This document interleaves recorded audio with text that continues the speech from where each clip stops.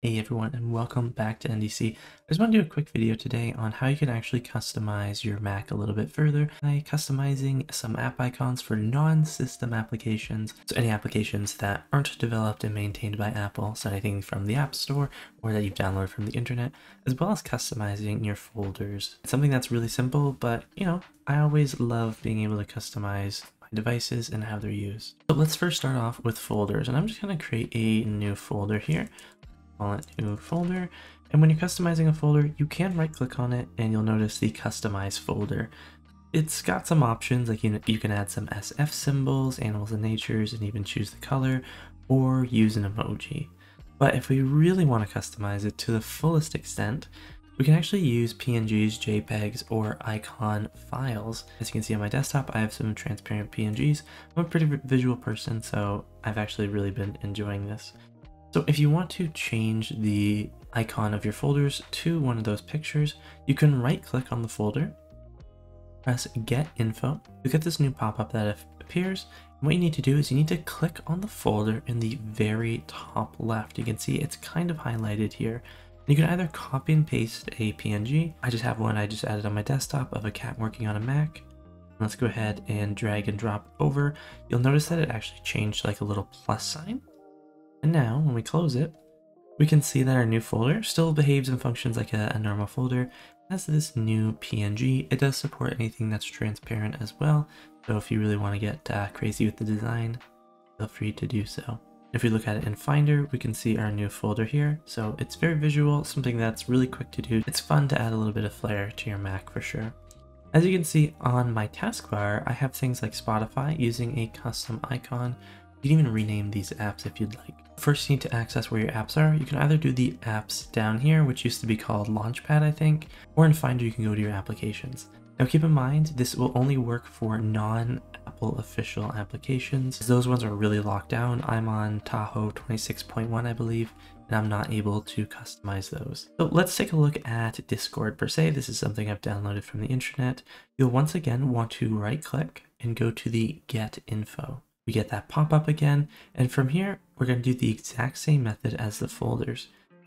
You're going to take the PNG or JPEG or icon file and drop it over the other icon. So now our Discord is using this little kitty icon. Something that I would recommend doing is closing out the app. So I'm going to completely quit out of Discord here. And you can also rename it if you want, as long as you keep the .app extension. So if I were to call this catcord, I don't know.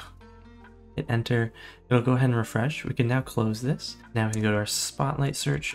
There we go, we can go ahead and open it. Now opened on our taskbar. And we can see it's opening up Discord. You may just need to replace the item in the dock. Go ahead and move this one over. And now I can open and close this, so we can go ahead and quit.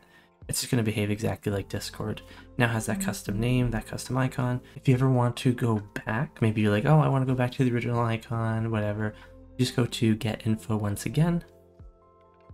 You'll want to select the custom icon and press the delete key, and it's going to return it.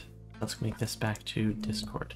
If you are renaming or changing the icon, I would typically have the application completely closed ahead of time. Now we can open up our Discord as normal. It might still have the custom icon until it fully loads. And you can see in the bottom, we have our Discord icon back once again. But what about those built-in applications like Mail, Preview, Keynote, Safari?